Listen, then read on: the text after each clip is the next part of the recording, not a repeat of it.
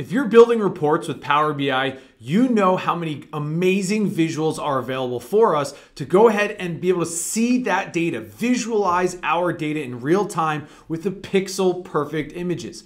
However, what if you wanted to take it a step further? Well, what we're going to look at today is how we can utilize a custom visual inside of Power BI called the Infographic Designer to take our visuals to the next level.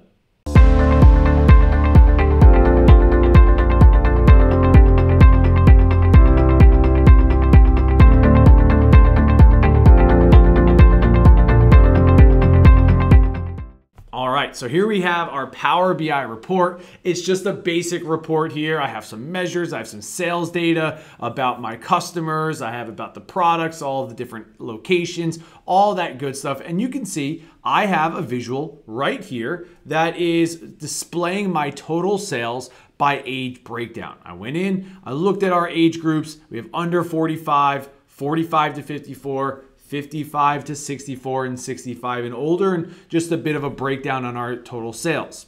That visual works really great here in Power BI just to get a quick snapshot of that information. But what if we are able to see that just a little bit differently? So what I'm going to do is introduce you to a custom visual here called the Infographic Designer. Now, in order to grab this custom visual, what we're going to need to do is head on over to our visualizations pane here on the right-hand side and select Get More Visuals. Now, you may be working with a newer version of Power BI that has been released and will be fully general audience coming up soon. In that new visualization area, that's going to be up here at the top in the middle. I have noticed that trying to utilize this specific custom visual is a little bit more difficult in that newer feature. So I'm going to stay here in the older traditional version. We're going to select Get More Visuals. And here at the app source for Power BI, where we can look at our custom visuals, I'm going to search here for Info. Once I do that, you'll see that the Infographic Designer from Microsoft is the first one that we can see here. And I'm going to actually go ahead and grab that. And we're going to use this custom visual. So I'm going to select that and then choose Add in order to add that into my report.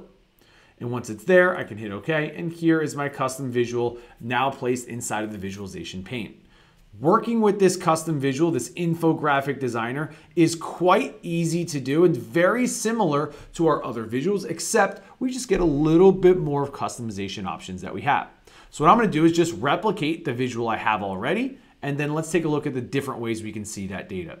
So for our category here, we're going to go ahead and do our customer age breakdown. Let me make sure I get the right one. There it is.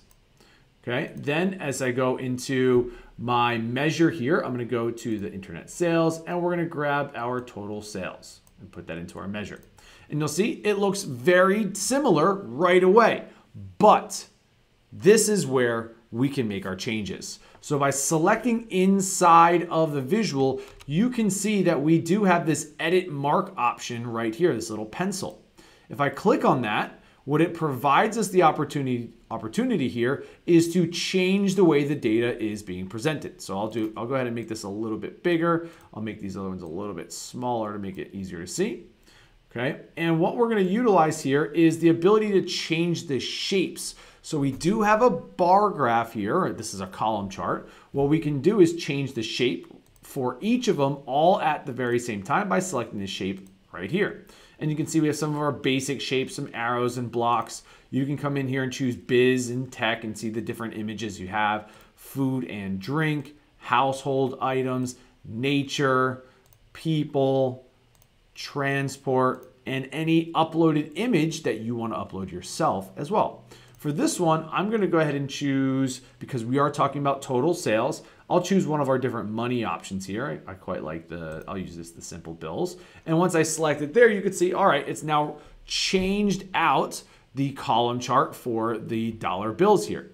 But we can make this even better because this doesn't look great just yet. What we can do is come here and select multiple units and turn that on. And what that does is it stacks up our units like this. So now you can see the dollar bill there, but it still looks kind of like a bar chart. You can come in here and have our unit count by row and column or by amount in column. So it's going to give you the full title, the full list that shows there. I kind of like the other one better.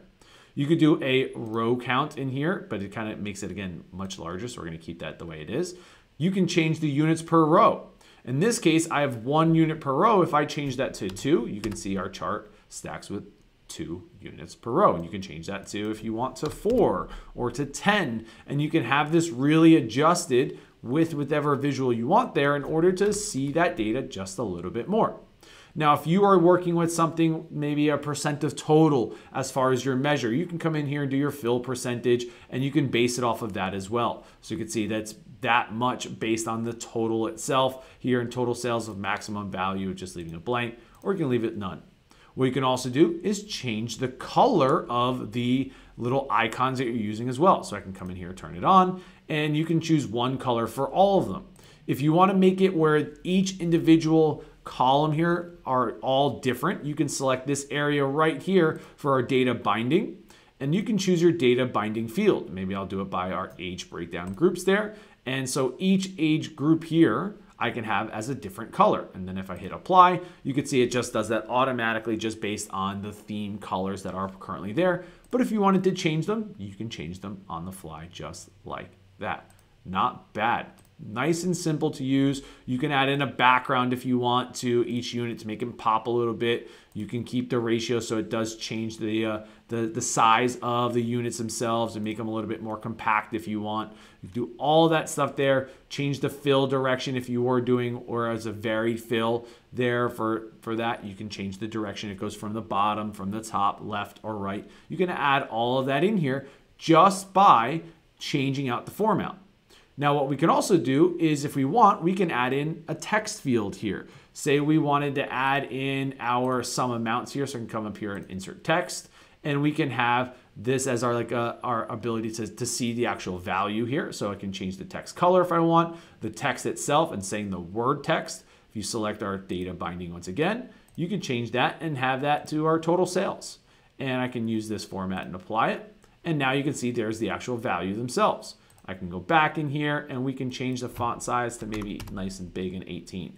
I can do a font style as italicized. I can make it bold if I want. We can choose the alignment. Maybe I want it at the top in the middle, or I want to put it at the bottom on the right here, right? You can just really decide how you want that to look based upon where you're putting that information. And so now if I like this and this looks good, I can go ahead and close out my little layout designer there. And now you see the side-by-side view between the two visuals. We have our original column chart and now we have the new column chart. Is it showing the data completely different? Not really, but it is giving us a different feel, a different look of that data than just the simple visuals that we do have pre-built here with Power BI. Now that's one example. Well, what are some of the other ways we can do this? Well, on my next page here, I'm going to keep it pretty similar and see our total sales, and I'll add in our Infographic Designer. We'll use that again, that total sales as our measure here. So go ahead and grab that. And here is total sales and grab that in there. But instead of, say, age group, I can come in here and say, maybe I want to choose gender, and we'll use that instead. And so now here it's your category once again. It would just have a simple column chart. But if I come in here to our edit mark area, we can change the shape here. And if I want to change the shape here, but have it maybe different for each one, again, we're going to choose the data binding to turn that off.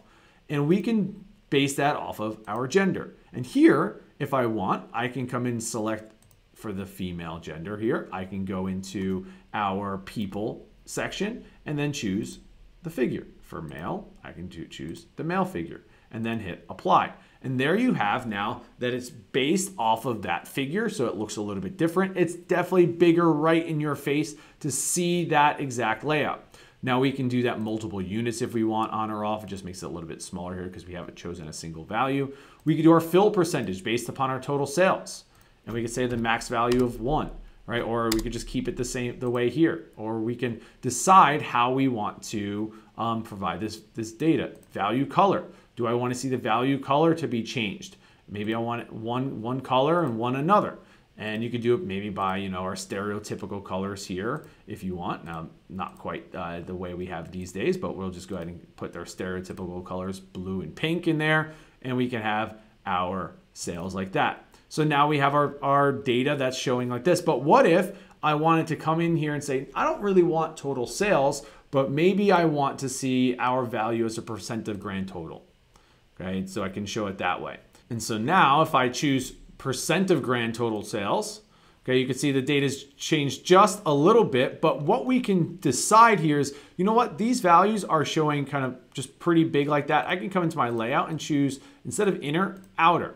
And that's gonna change the layout of our image here. So we are having the full image itself if we wanna kind of go with the full scale there. And if I choose my percent of grand total there to our fill percentage to 1, and now our two visuals are equally the same height. And you can see the fill percentage is now based upon our percent of grand total to show that just like this. So now we have a lot of information here to show us. If we want to put a unit background, you could put there as well. Keep the ratio. It doesn't do a whole lot here. It just kind of minimizes the image here. You could really decide how you want this to be shown. Fill direction. I'm doing from bottom to top. You could do from top to bottom. You could do from left to right. And you can really decide how you want to show this data.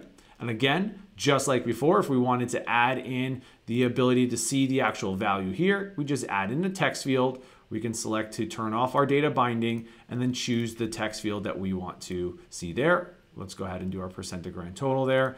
And then we can make this much larger again if we want. So I can have that really large, maybe go even bigger this time. I can change our font weight to bold. We can then put it, maybe I want it in the bottom here and to have that, or maybe in the middle even if I want, wherever you want to have that there. Once you're satisfied, close it out. The image does get much larger here so you can see it much better.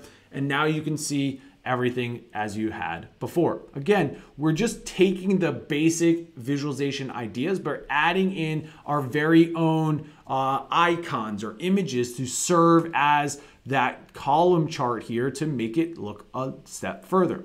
And the great thing about this is these visuals still serve the same way. They still function the same way as far as our interactions. So if I select one on one, we have that cross filtering. If we had a slicer in here, we can have our cross filtering. We can have our cross highlighting between visuals. All of that is still going to be here, just like we know very well here within Power BI. Thanks for joining me here today, taking a look at a custom visual with Power BI, the Infographic Designer, and how we can get right into utilizing it right away for our reports. Stay tuned for more videos coming up, and don't forget to drop a like and subscribe down below to get more content from me and all of us here at Pragmatic Works.